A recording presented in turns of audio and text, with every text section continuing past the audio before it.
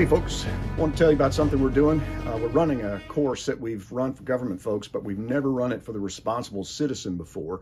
This is going to be down in Houston. It's going to be on the 1st and 2nd of April. That's a Saturday and a Sunday, so it's going to be over a weekend. And the course has got some really great content. It's designed for, like I said, the patriotic, responsible citizen.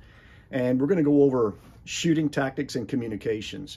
The communications piece is going to be using radios that are easily accessible to you. And we're going to be talking about how to use those things in the event of a natural disaster, whether natural or man-made. We're also, like I said, going to be working on team tactics. We're going to blend the radios in with that, creating different situations. We're going to be training with the pistol and the carbine. You can bring belt rigs, slings, or you can wear whatever holster you want to wear. And we'll be covering entering doors, how to read doors, 1- and 2-man team tactics, entering the door, and then what you do inside the room.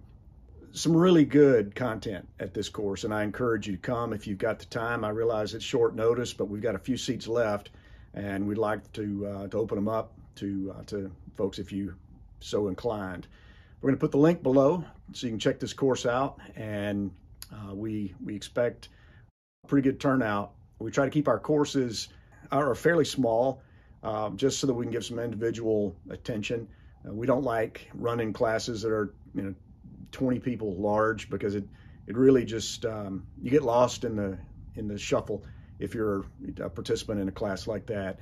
This way, we can get some individual attention and talk about some things, have Q&A.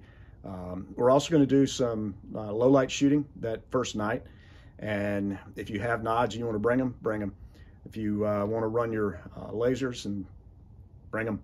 We'll also run flashlights and talk about different tactics and different techniques really for operating a flashlight. And we'll be going over photonic barriers.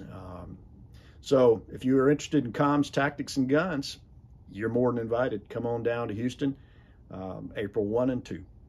And this is no April Fool's joke.